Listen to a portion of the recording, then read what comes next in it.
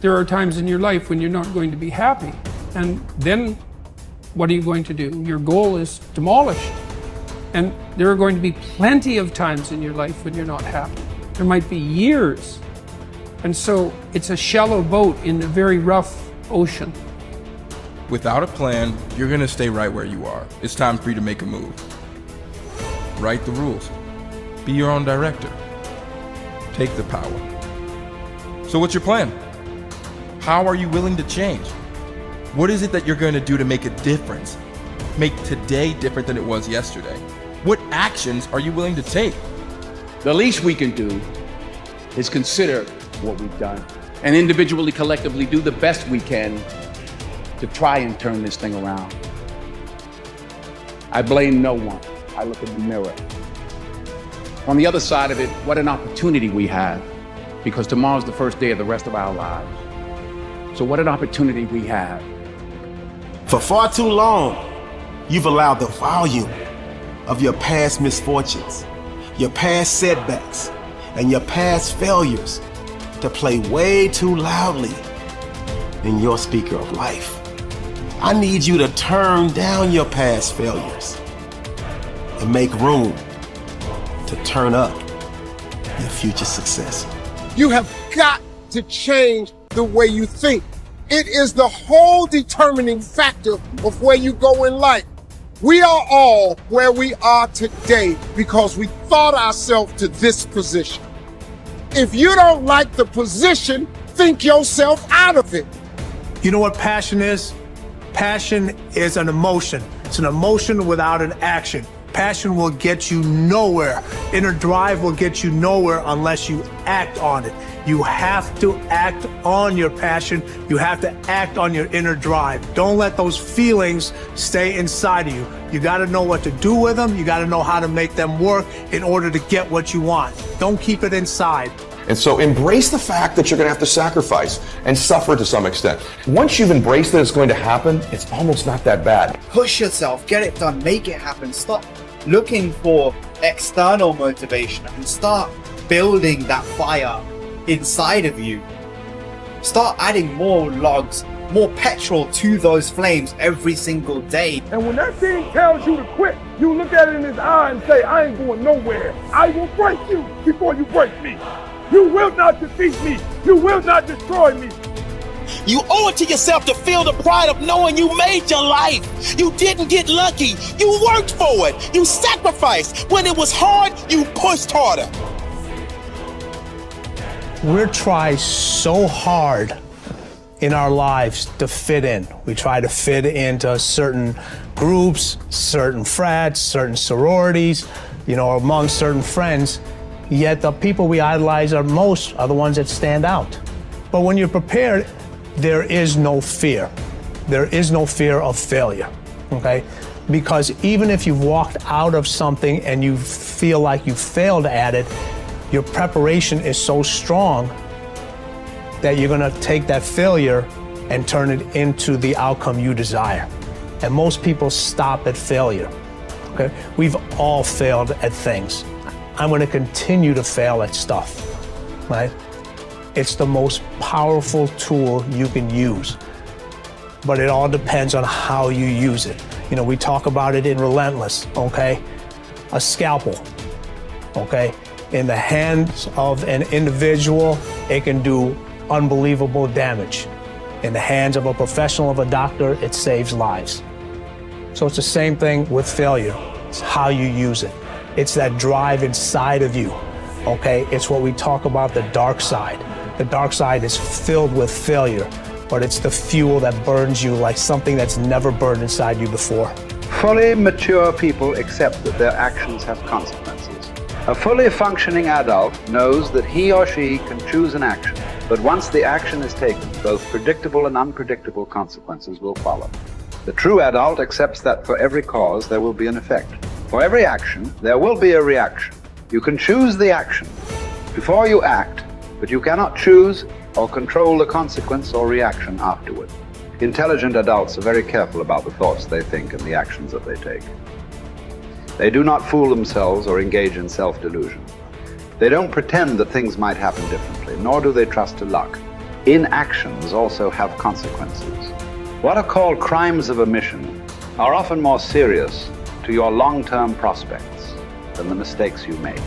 Omitting to think through your values, set clear goals, make plans, commit to excellence, and so on, can be disastrous to your possibilities of great success. The starting point of success is the acceptance of reality. What cannot be cured must be endured. Often people will come to me with challenges they are facing, and I will ask them this simple question: is this a problem or is this a fact? If it's a problem, it's amenable to a solution. There is something that you can do to change it. If you are not happy with the situation, it is up to you to go and do whatever you can to resolve it.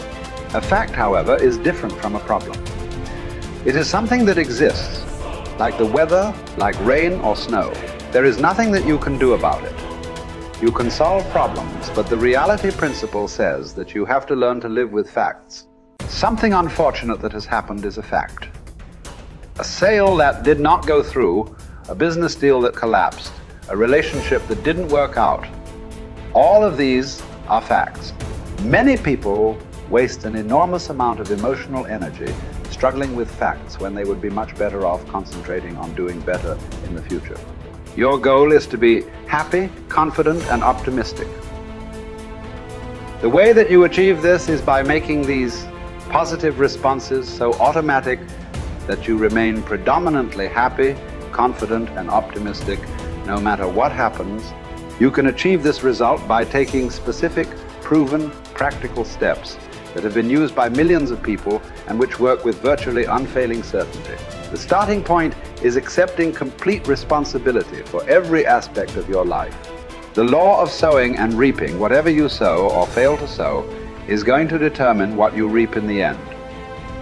The law of accumulation reminds us that everything counts. Every positive step you take is moving you toward building a great life for yourself.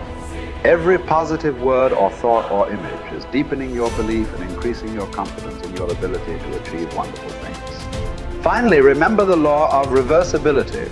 If you act in a manner consistent with high performance and high self-confidence, those very actions will generate the feelings consistent with them. Every positive, constructive action that you take in the direction of your dreams and goals will reinforce your belief in yourself and in your ability to accomplish your ideals. The challenge for building good habits and breaking bad ones is often finding a way to pull the long-term consequences of your bad habits into the immediate moment, so you feel a little bit of pain right now and want to avoid it, and the long-term rewards of your good habits into the immediate moment, so you have a reason to repeat it again in the future. Each behavior casts a vote for the type of person that you want to become. And if you cast enough votes for that type of identity, you start to believe that about yourself, right? Like if you go to church for 20 years, you believe that you're religious. You study Spanish every Tuesday for 30 minutes, you believe that you are studious. So in that way, your habits provide evidence of your desired identity. And I think that that is probably the ultimate reason that habits are so important. It's true, like habits can help you earn more money or be more productive or lose weight. And all that stuff is great. But in addition to the external results that habits provide, they also shape your sense of self. They are the engine or the avenue through which you learn to believe things about yourself. You have to have just one thing in mind: keeping on track, closing out all the noise and the clutter that gets in your way. You've got to identify your target. Let nothing stand in your way. You've got to keep your eye on the target until you've released the arrow. Let nothing capture your attention unless it's in the best interest of your ambition. If you don't keep your mind on what you're doing, if you don't keep focused on the task at hand, it could slip right on by you. Wherever you are, be there. Whatever you're supposed to be doing for the moment, do it. You can't be thinking of everything you have to do at one time, all the time. You have to concentrate on just one thing at a time, one project, one job.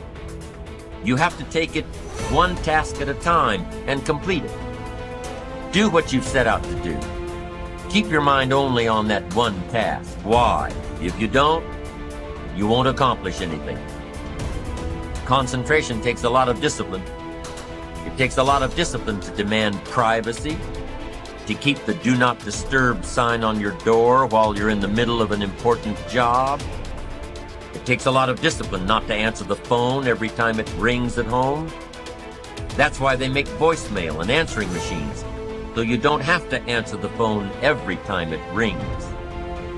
Your family will appreciate an uninterrupted dinner hour. Your night work will get done a whole lot faster. Concentrate on the work at hand and demand of yourself the discipline to stay focused.